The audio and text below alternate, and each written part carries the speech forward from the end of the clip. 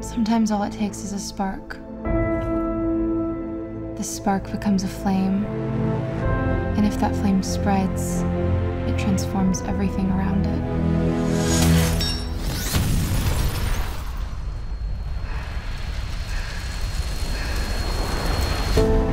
All these years, this church has been here.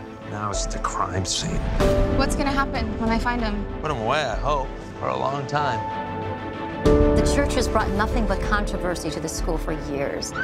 What's the church doing on a state campus in the first place? This was my father's church, and it's not for sale. How do we actually know that our values are any more valid than anyone else's? God called me to fight. God calls you, you call me. His brother is a lawyer. Are you kidding me? What you're doing, it's against the law. We're wasting our time here. We cannot respond to hate with more hate. Is it true?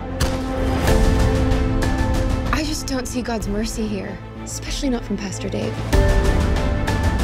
He's human, Keaton. He's supposed to be a man of God. What am I doing wrong? You don't get to play innocent. You did this! The whole world knows what the church is against, but it's getting harder and harder to know what it's for.